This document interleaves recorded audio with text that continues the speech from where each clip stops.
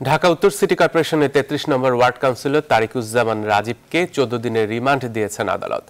রোববার রাতে পৃথক দুই মামলায় ৭ দিন করে রিমান্ডে পাঠানো হয়। শনিবার রাজধানীর ভাটারা এলাকা থেকে কাউন্সিলর রাজীবকে অস্ত্র এবং মাদকসহ আটক করে র্যাব। আরও জানাচ্ছেন আলী তালুকদার।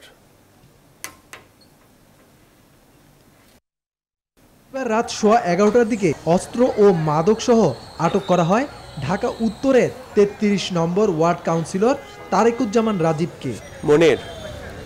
মামলার প্রক্রিয়া শেষে রোববার রাত ৮টায় রাজীবকে ভাটারা থানায় সোপর্দ করে র্যাব।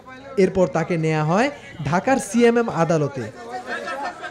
অবৈধ অস্ত্র দিয়ে চাঁদাবাজি, জমি দখল এবং টেন্ডারবাজির অভিযোগে ১০ দিনের রিমান্ড আবেদন করে পুলিশ। এছাড়া বিদেশি মদ ও মাদক ব্যবসার সাথে জড়িত থাকায় আরও ১০ দিনের রিমান্ড আবেদন করা হয়। মামলার শুনানি শেষে বেগম ইয়াসমিন আরার আদালত দুই মামলায় ৭ দিন করে মোট ১৪ দিনের রিমান্ড মঞ্জুর করেন।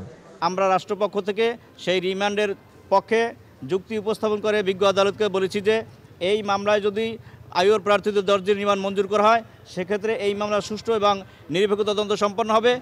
তবে রিমান্ডের বিরোধিতা করেন আসামি পক্ষের আইনজীবী।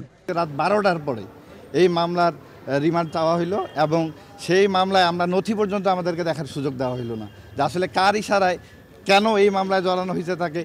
পরে জিজ্ঞাসাবাদের জন্য তারিকুজ্জামান রাজীবকে ভাটারা থানায় নিয়ে আসা হয়। আলী তালুকদার, নিউজ 24, ঢাকা।